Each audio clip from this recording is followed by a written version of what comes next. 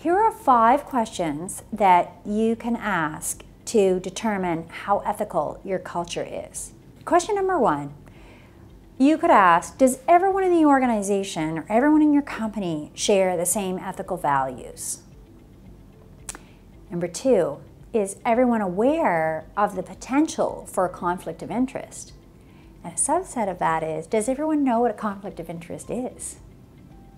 Question number 3, are you putting the client's interests first? Question number 4, does everyone know what a breach of ethics looks like in your company? In other words, what is acceptable and unacceptable behavior? And number 5, does everyone know how to build trust? Is everyone striving to be a trusted advisor to clients? Ethical behavior and a trusting relationship go hand in hand. You can't have one without the other.